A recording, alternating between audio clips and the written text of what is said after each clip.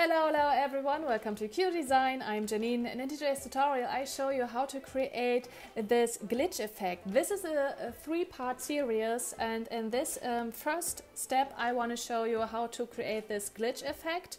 The second part would be how to create the 2D text so it's resizable.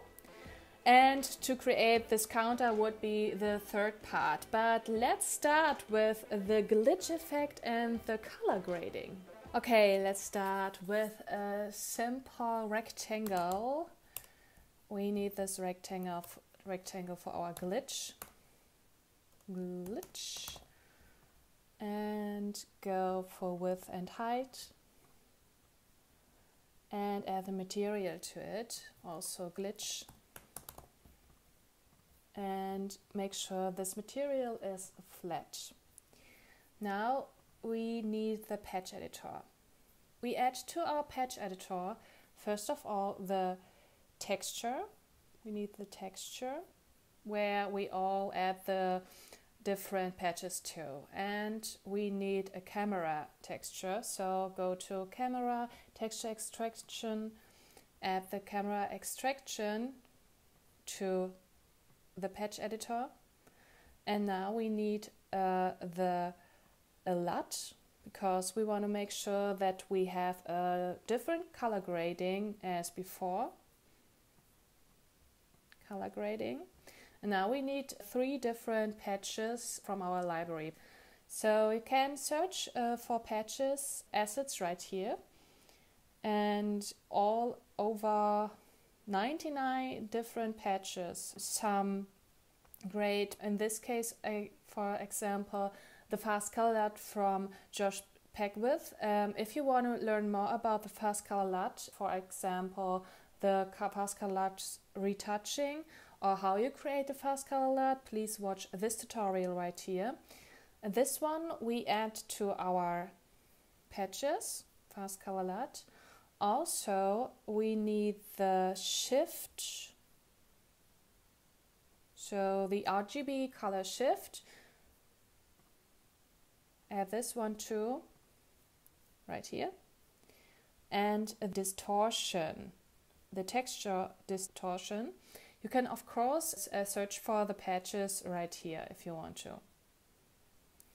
Perfect.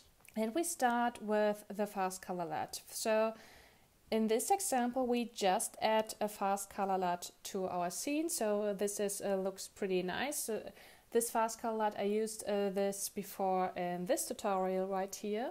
If you want to know how to create with a fast color LUT, add it to a picker, watch this tutorial. And now we want to switch between the camera texture and the fast color LUT. Add a shift, so we have this slightly RGB shift. So add this one right here. Yeah, perfect, but the shift is way too much, so it's just a little shift. You see slightly, it's more a very ambient, a different feeling, but not too much. And you see it's a little bit lighter right now, so make sure that this is also working with a lot of light. And what I forget every time, make sure that your LUT, the compression is, there's no compression, and of course the sampling is none. So. And now we want to add the texture distortion to it. So this is the glitch effect we want to add to it. Add the texture we created right here to the texture distortion shader and connect it again with the glitch. And now we need the distortion. We create an animation sequence in this case, and this is our, call this one glitch sequence, just sequence, and add this to our patch. And the animation doesn't have any texture in it, so make sure that you go to the glitch sequence or the animation sequence and add a texture, new texture. And I created this this texture right here. I searched in YouTube, I go just one bit back, search for glitch VHS footage and found this footage right here from Christopher Huberts. You can download this whole footage, 40 minutes, from Konerow.com, and then I add the footage to After Effects and I convert the first 4 seconds with the media encoder and create a JPEG sequence from the first 4 seconds. And want to use this again. I use After Effects, but you can of course simply search for PNG sequence converter in Google. I think you will find a solution for that. Now I add the sequence to my scene. If you want to upload it later, so you have to make sure it's not too big. The whole project is not too big. So you can lower the quality from your sequence to make sure that, you see it right here, can make sure that is not too much for your filter, so you have no problems to upload the whole thing.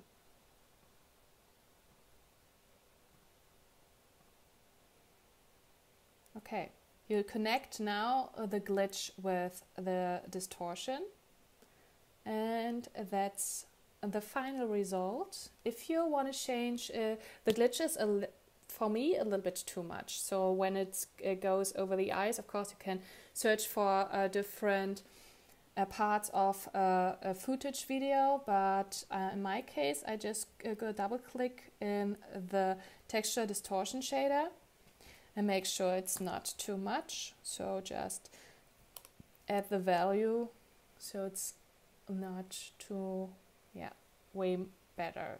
For example, a different style would be this.